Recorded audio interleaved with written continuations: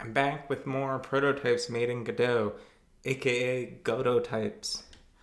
I last left off with Bunny Blaster, a 2D game not too dissimilar to Mega Man, where you run and jump around. After that, I added a custom scripting language for making like a visual novel, sort of kind of, just to learn about text boxes and how I'd render this. So I'll show the script after, but we find ourselves witnessing a rare meeting. The character Red says, "Hi there." "What, you don't know me?" The character Blue responds, ... "We met last week," Red says. "Oh yeah, I remember you. Can I show you a magic trick?" Screen flash. Presto, a background. You can set the background with the scripting language. And now, look, the background can be cleared. And then the background is reset. "Oh, and this is a long line, mate. Let's hope it wraps," or something similar. And that just shows text wrapping.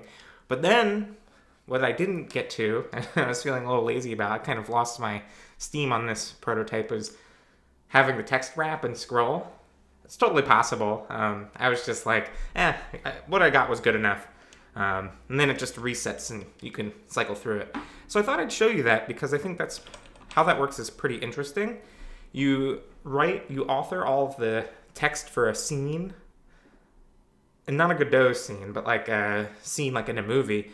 You author it with writing a new line in a text file, and if it starts with a name and a colon, it shows that name.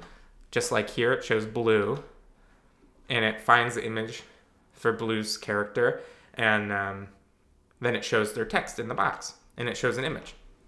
And you can cycle through based on input.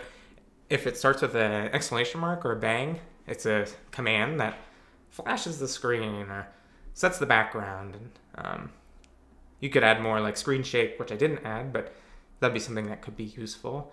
I don't know if this is super useful for people. This would be pretty rudimentary. If you needed something more complicated, almost like what RenP has, you would probably want to explore something else. Like there's a tool called Ink that's a little more feature-filled. But this is, really simple to write these kinds of scenes, and you could switch between them. And the code for this is in the GitHub repo and public domain, so, do with it what you want. I'll probably utilize it for some games and experimenting.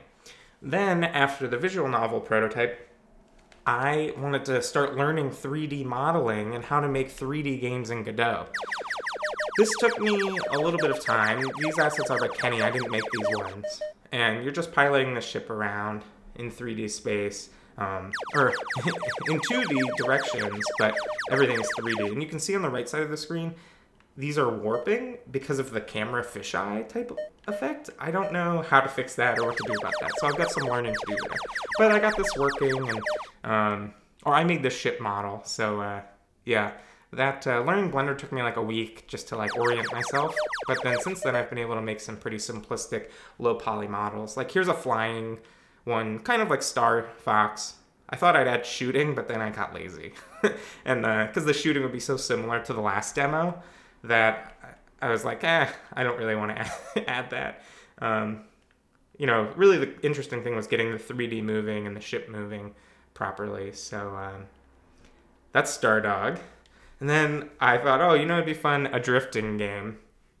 Kind of like, just like, I don't know, like an arcade racer. Well, so I got this car moving, and you can push these balls around, which are just the space objects from the last game. You can go in reverse, and you can turn, and you can slam the brakes. I don't really understand drifting. I'm not a very good car person, so I don't even know how drifting would work in the code. I'd have to learn so much about like car physics and stuff. I don't think I will for now at least. So this is the most drifting you can get in Driftmania is very slight drifting. But it's cool seeing the physics and the balls and everything like that. And then finally, the last one is Shooting Gallery, which is a first-person shooter. I'm using my controller here. This is a PS4 controller, but you can also use the mouse. Sorry that's like bonkers fast motion. But yeah, you can use WASD, and you can jump and aim and shoot with the triggers. So I got all that camera movement working, and using all these assets by Kenny, these targets and these bullets and this like blaster thing. So yeah, I was just really curious like how this kind of thing would work, and figured it out. So that was really fun. And yeah, that's it for Godotypes. It was really fun. In total, let me show you what I've got here.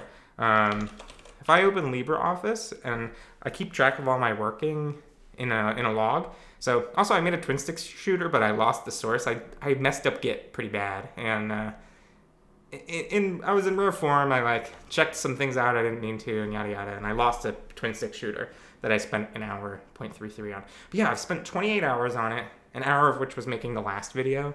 So about 25 hours making these games, and you can see how much time I spent on them.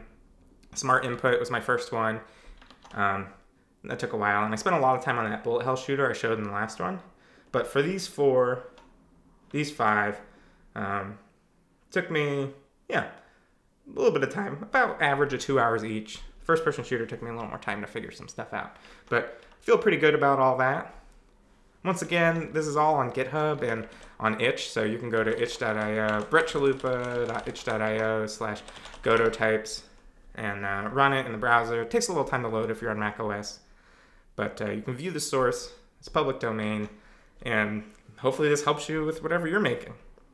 My plan next is to actually start making a full-fledged game. I've been thinking a lot about it.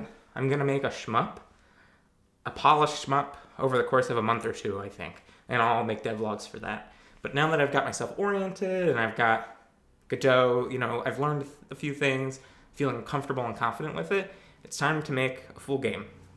Until then, see you next time. Thanks and bye.